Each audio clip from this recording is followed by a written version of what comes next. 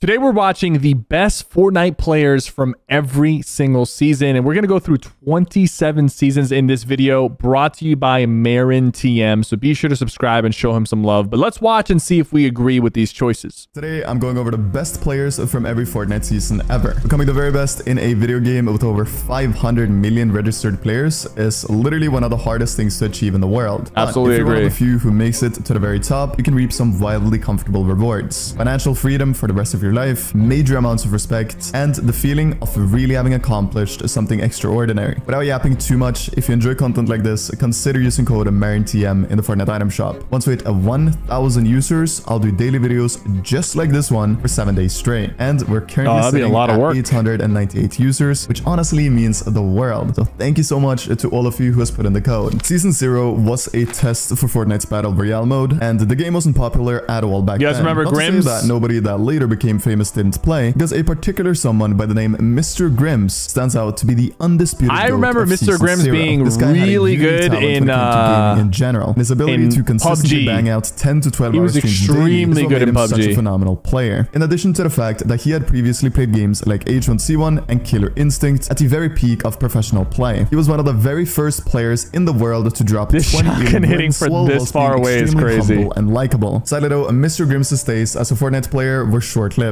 as he simply didn't enjoy the building mechanic. However, being able to only play the game for a few seasons and having the title as one of the best to ever do it, he was really good. On top of that, especially Grims season 0 wise. Massive streamer during his days of playing Fortnite because of both his personality and skill, having months averaging as much as 6,000 viewers with more than 300 hours streamed. I feel like he had even more viewers during PUBG era. Grinded his ass off to make it work, and financially speaking, set himself up for years to come. With OG Fortnite's return, Grims has been playing and streaming Fortnite for the first time in years, so it will be interesting and extremely nostalgic to watch him through the season. Ninja went for an extremely high-risk, high-reward life decision when Fortnite came out. See, he was already averaging around 5,000 viewers playing games like PUBG and H1C1, which he also played at the very highest level. But he decided to exclusively play Fortnite as he saw the potential in the game before, so to say, anyone else. Taking a chance paid off for Ninja, as we all know, and he was objectively speaking the best player in the world. He's got a 20 bomb in this match right now. Other players like High Distortion, Nick Mercs, and Grims could also be argued to be the best players of this season. But what made Ninja different, High Distortion was definitely on a different level, by the way, because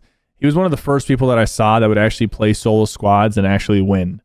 Like a lot of people did not touch solo squads, but HT was playing solo squads all the time. Even after played for 10 hours straight, even when he didn't have a good night's sleep, or even when his chat was being awful. Regardless of circumstances, Ninja was ready to stream and perform at the highest level, whereas players like Nick Mercs, Grims, and HD had incredibly high highs, maybe even higher than Ninja, but also way lower lows, where they would go on losing streaks, lose their temper, and overall have some bad periods. What made Ninja such an amazing player and streamer was that he was the most consistent player in the world. You could tune into his stream and know that he would put on a show, win games, and drop a ton of elims. His hours put into the game, as well as his past with other battle royales, really made him, at the time, the most exceptional player. Season 2 so far I agree with this list. Name written all over it. Myth was one of the first players to understand how to use the building mechanic to his advantage, both when playing aggressively and defensively. And a lot of the building strategies we saw in later seasons was thanks to him. Myth was also first place on the wins leaderboards for quite some time, and he was a massive grinder. Dude, that Scar is shooting so fast. Speaking, being as creative as Myth was in season 2 is extremely admirable even to this day, and very few players have been able to replicate the level of inventiveness he showed at that time period. You have to understand, this man literally invented 1x1ing, and with that he more or less invented and one of the big things with Myth that people don't know is that he was building on Fortnite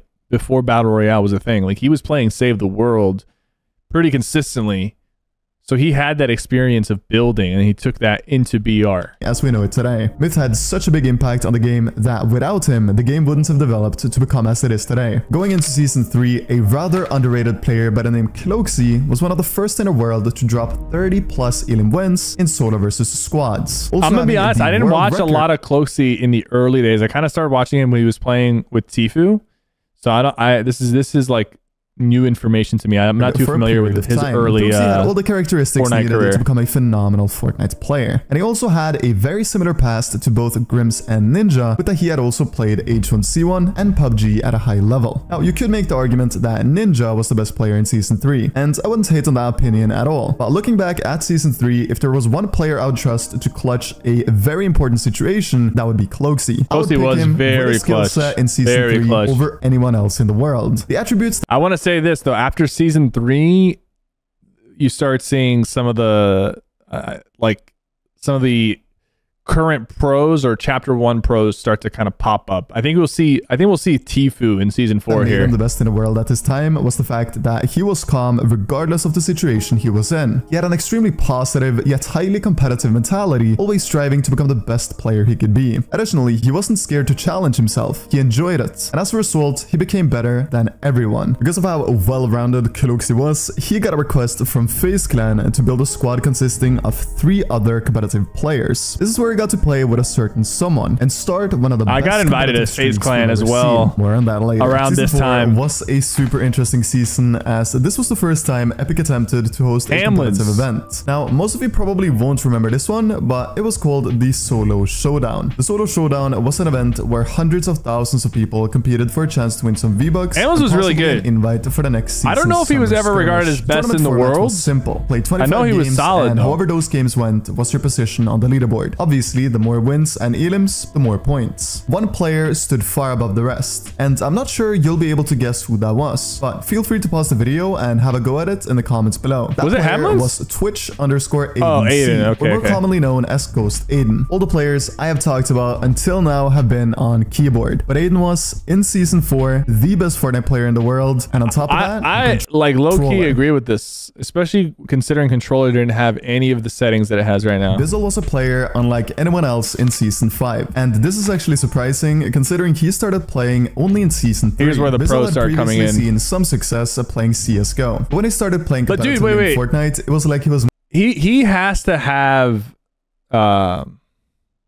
Vivid on this list.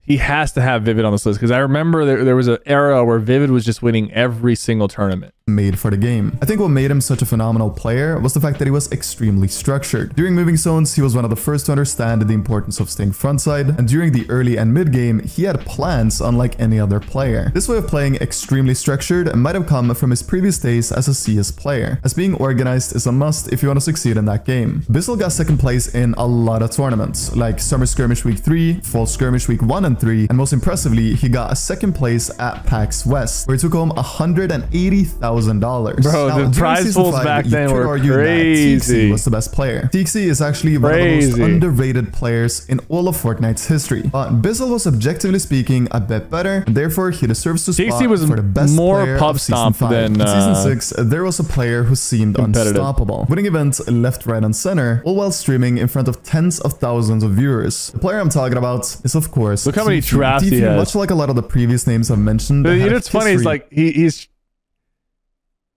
at this point, just to give you a perspective, at this point, even I know at this point, like since I trapped so many people, I would just put a trap on the roof and then flip the ramp.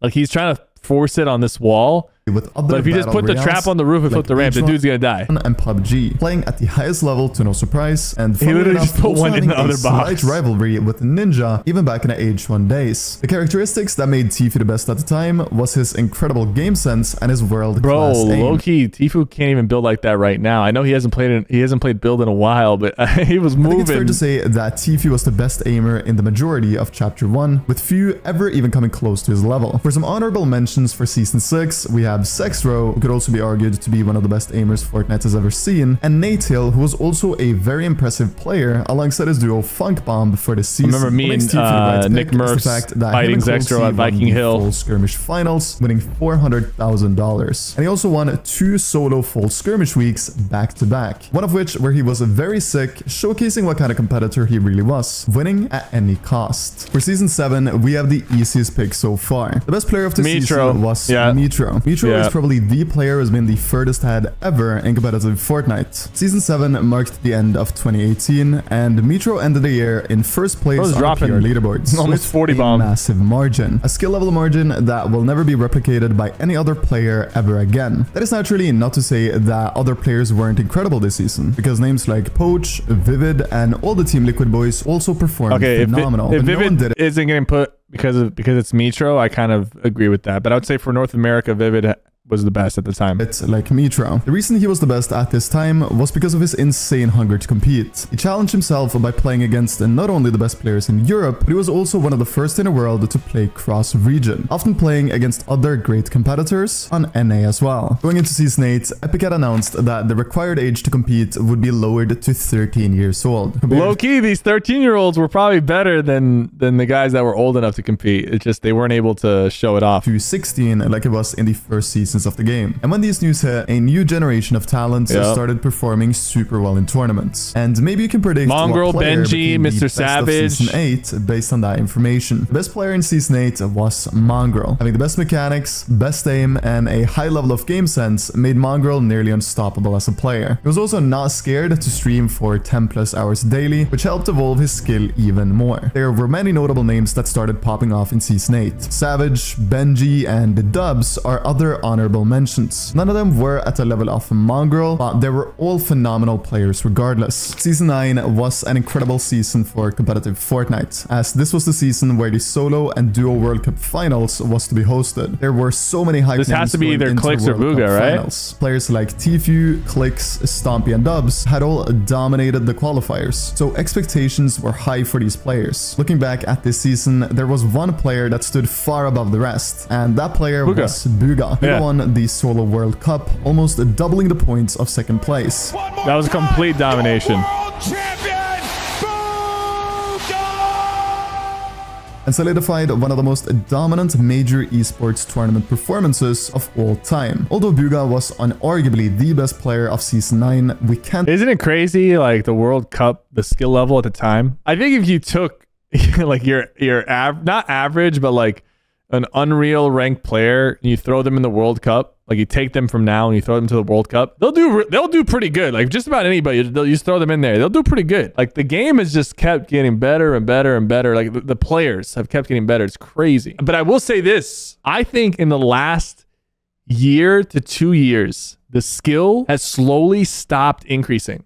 Even though the gap is insane, I think there's been a decrease in the skill level. The best players who put 4 or 5 years into this game are burning out or playing less. And there is just a skill cap that we have like been working towards since 2017. I think people can keep getting better and more efficient with their edits and builds and moves and things like that. But I do think that it has slowed down significantly in the last year or two. Guys, speaking of the best players in the world, I want to talk about the best merch in the world because we are having our Cyber Monday sale for Metal Umbrella up to 60% off. This is the biggest sale ever. A lot of you have told me that you really enjoy Metal Umbrella, but the pricing sometimes prevents you from getting it. Well, now we're having up to 60% off from now until Wednesday for Cyber Monday. Just go to metalumbrella.com, check out something you like, and let me know if you end up getting anything so I can personally thank you. Let's get back to the video. And forget to mention Aqua as well. Aqua won the Duo World Cup alongside Nyrox, who also, by the way, played phenomenally at the LAN event. I'm pretty sure if we're ever to have another official World Cup, no one will even come close to the performance of Booga in 2019. And even today, in smaller, less important tournaments, very few players have been able to replicate the same level of dominance. For the last season of Chapter 1, the choice for the best player is yet again quite easy. Now, a lot of people would say that Mongrel was the best player of Season X, but that is not the objective truth. You see, Mongrel had a teammate by the name Benji Fishy who didn't only dominate alongside him in the FNCS Benji had a lot of clutches, but he also went on to win multiple solo cash cups in Season X. I think the reason a lot of people do classify Mongrel as the best player of Season X is because of his remarkably funny streams and his unique way of playing and utilizing weapons like the infantry rifle better than anyone else. You could make the argument that Mongrel carried in trios. But let's be real, all three, Metro, Benji, and Mongrel, played exceptionally well, and I'm not sure you could say that any one of them quote-unquote carried the trio. Other players that absolutely needs to be mentioned when talking about Season X are Aqua, Sexro, Sate, and Seth, who all played at the peak of competitive, but not quite at the level of the golden trio, Mongrel, Metro, and Benji. Moving on to Chapter 2, I wonder what Sate is up to these days. The best player was Unknown Army. I don't know.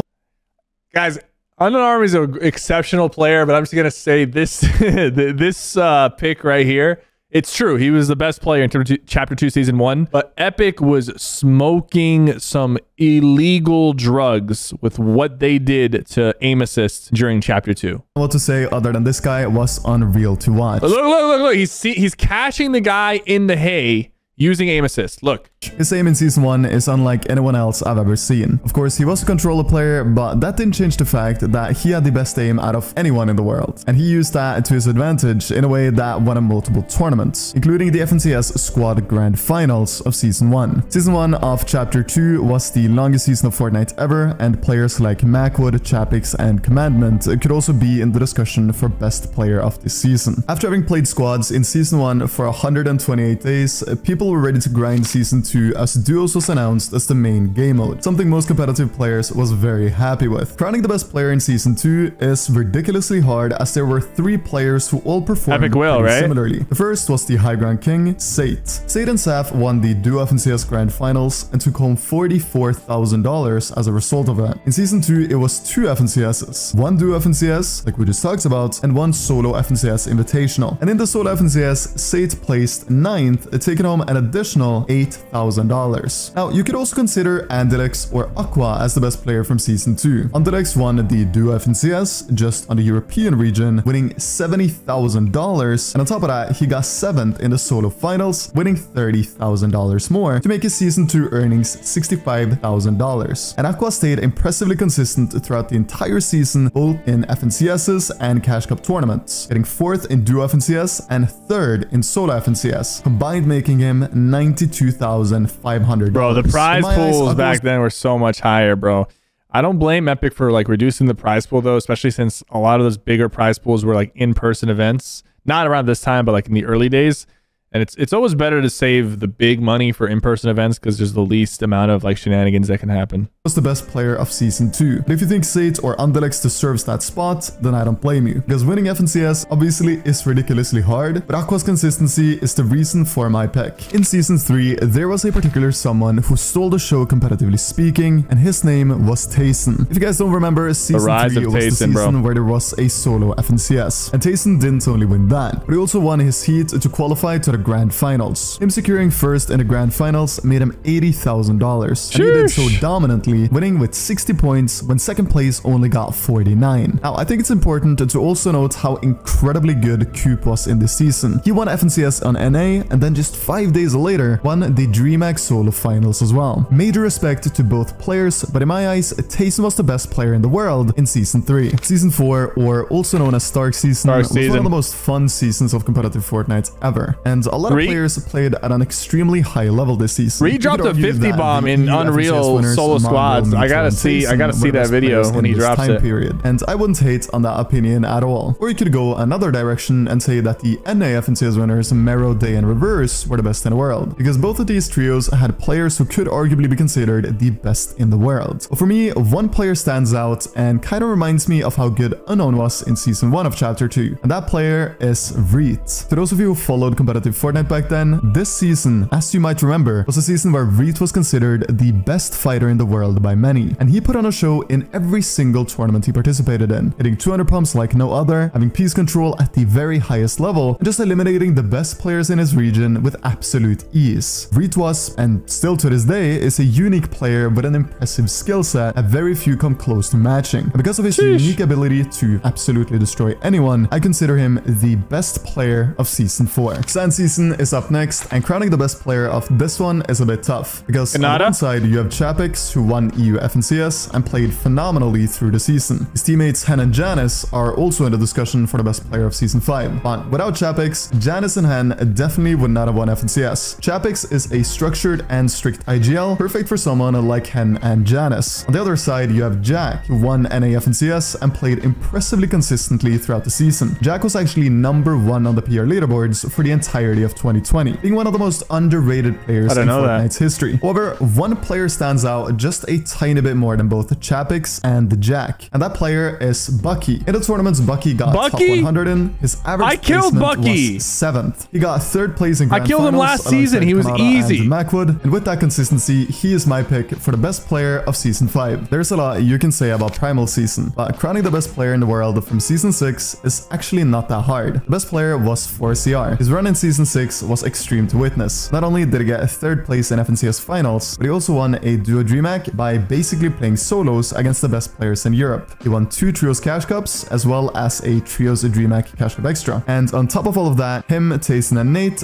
won their FNCS heat to qualify to the FNCS Grand Finals. I do need to say that Queasy is a very honorable mention for Season 6, as he, alongside Trulex and Jerky, took home the FNCS win on EU. But the thing about Queasy is that he always makes his teammates such great players, to the point where it's hard for him to individually pop off as hard as players like 4CR. You can say that that attribute makes Queasy the best player of Season 6, and I would have quite a hard time disagreeing with that statement. But in my eyes, this is all very valid so far. Individually, the best player at this time. This guy obviously did his research. That title. Going into Season 7, Scented had already gotten 3 second places back to back to back in FNCS Grand Finals. Surely, if he got a 4th second place, he would be considered the best player had a of Season 7. second place. Well, yes, I will give it to Scented today. I think when Scented is grinding, he is one of the very best players in the world. And in Season 7, getting his 4th consecutive second place in Grands, he gets the title of the best player of that season. What makes Scented such a crazy player is how he IGLs endgames, his communication, and his strategies are some of the best in the world. If I had to mention a few other players in contention for the title in Season 7, it would be Kiriachi, who won the EU FNCS Grands, or Dukes, who won on NA. And taking home the title of best player of the final season of Chapter 2, we have Seti. Seti won the EU FNCS Grands with an insane margin over 2nd place. And to be honest, all 3 players in Seti's trio, or in other words, him, Cammy, and Teak, could take home the best player award for Season 8. That is how dynamic this team was. They all played so well together that it almost seemed like they were one individual player. They knew each other's strengths and weaknesses in all different situations, it seemed like. Seti, Cammy, and Teak also went on to get 2nd place in Grand Royale, only 25 points behind the Tayson, Hen, and Chapix. You could very possibly also consider Buga the best player of this season as well, as he won on NAEs with Mus and Mero in the Trios Grand Finals, and he also later went on to win the Grand Royale with Mero and Dukes. But compared to how Seti was playing during Season 8, I don't think Buga was as good, although he also played at an extremely impressive level all throughout the season. Some other honorable mentions are Day and his trio, Jamper, and Tragix, who got 2nd in both the Trios FNCS and the Grand Royale. Really impressive consistency from this trio too. Bro, this endgame is hectic as hell. One of these 3 individual players was also the best in Season 8. Chapter 3, Season 1, Buga and Mero once again won FNCS, making them 3-time back-to-back champions. You gotta give it to Mero. I personally think that Mero was the MVP of this season. A lot of people forget to mention Mero when talking about the best players in the world. And I sadly think that is partially because he is on controller. Mero is generally one of the most clutch players Fortnite has ever seen, and he is able to consistently perform regardless of the situation he's in. Now, you could argue that Queasy or Hen, the EU FNCS winners of Season 1, were the best players of the season. But in my eyes, Mero dominated in a way that nobody else did at this time, and it was a blast to watch. I genuinely think if Mero was on keyboard and mouse, he would get 5 times the respect he's getting, because his results have been out of this world, and it's about time. Dude, that is crazy building for controller. Holy crap. Moving on to the 2nd season of Chapter 3, the best player was Venno. At this time, Venno was honestly a different animal compared to everyone else. He played alongside Akko this season, and I think this duo pushed each other to just become the best players in the world. Don't get me wrong, there were a lot of other great players too, like Thomas HD, Peterbot, and Malabuka, but nobody came close to the level that Venno was playing at. Venno and Aqua ended up winning the FNCS Grand Finals of this season, taking home $300,000 collectively, doing so by almost exclusively playing high ground and being dominant in doing so. For Season 3, I think the best player was Malabuka. Malabuka is truly a one-of-a-kind player, and during Season 3, he was able to pull off plays I don't think any other player could even come close to doing. winning. He ended up winning Gamers 8 with Epic Whale, and he also... You notice how much better like they got from Chapter 2 to Chapter 3?